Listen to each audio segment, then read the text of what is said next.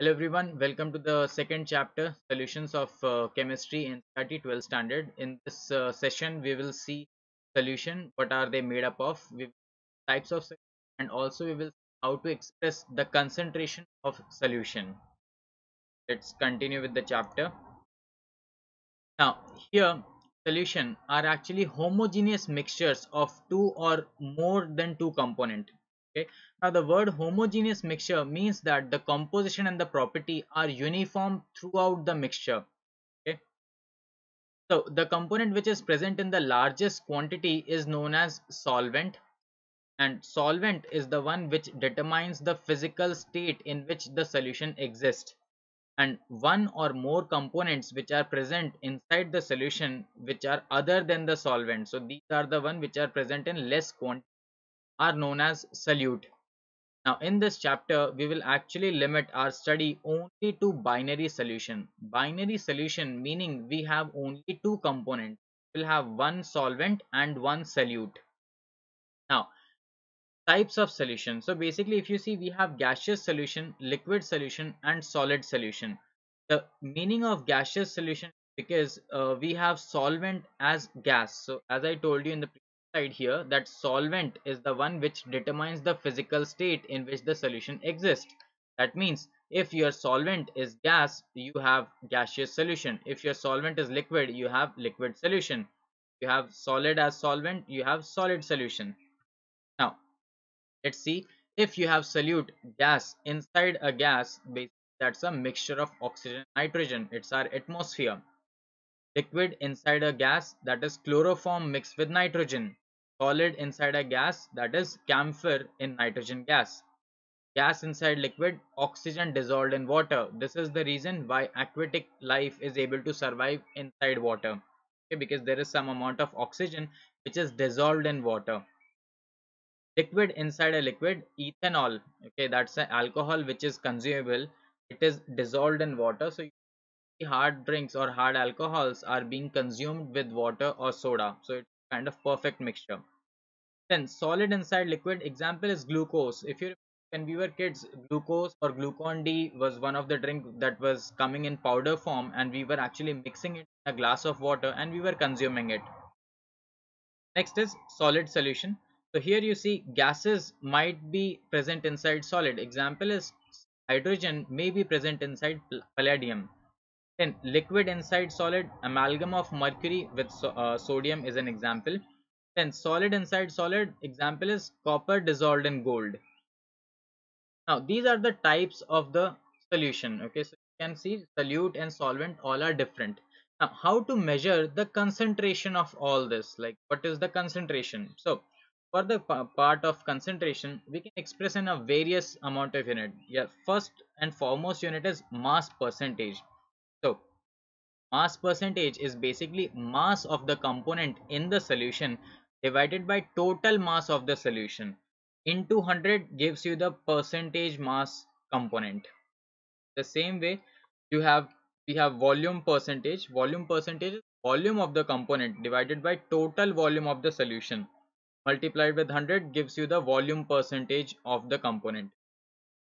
Okay, same way we have mass by volume percentage. So this is actually, this unit is used in medicine and pharmacy. So you check the backside of any capsule or tablet, like how much amount of mass of solute is dissolved in 100 ml of solution, just to give you an example. So you have milligrams or let's say grams in 100 ml of solution. So it depends on units, but usually it is mass divided by volume. So you weight or mass by volume as the unit.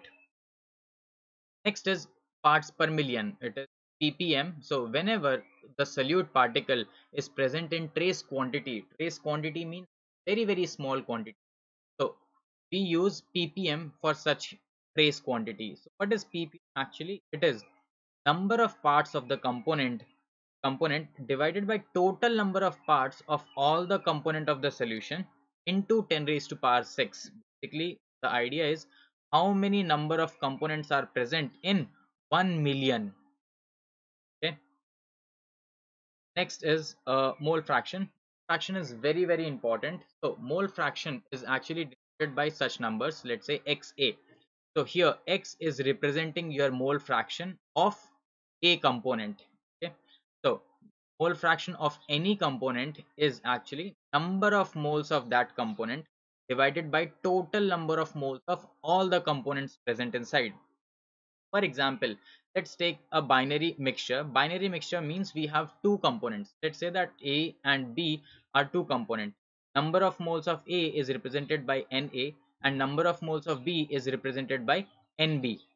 Okay, so mole fraction of A will be number of moles of A divided by total number of moles. So that is number of moles of A plus number of moles of B. Now, one more important thing that you all can focus on is in any given solution, the sum of all the mole fractions is going to be equals to 1.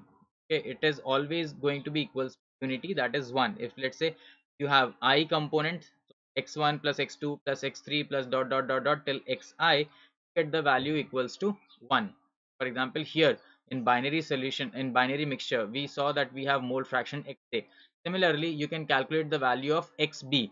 Xb will be equals to nb upon na plus nb. If you add xa plus xb, obviously you will get the value as 1.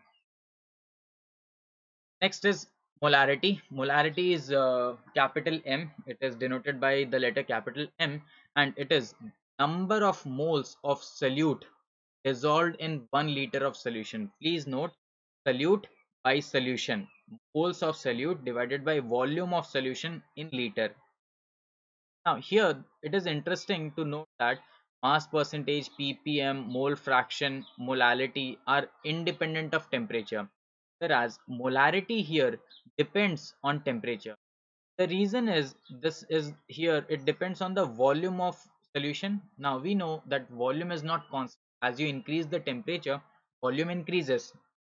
So therefore we can say that molarity is a function of temperature.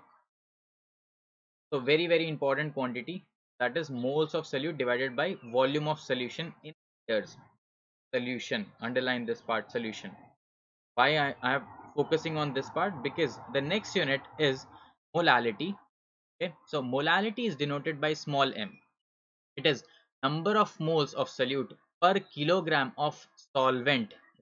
Here it is number of moles of solute by mass of solvent in kilogram. Okay, so here it is solvent, whereas in case of molarity, it was the entire solution. Remember that solution is made up of solute and solvent, whereas here it is solute divided by solvent.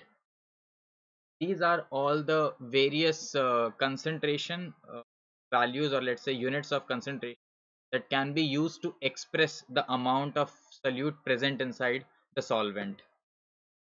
So that's all in this part. Thanks a lot, guys.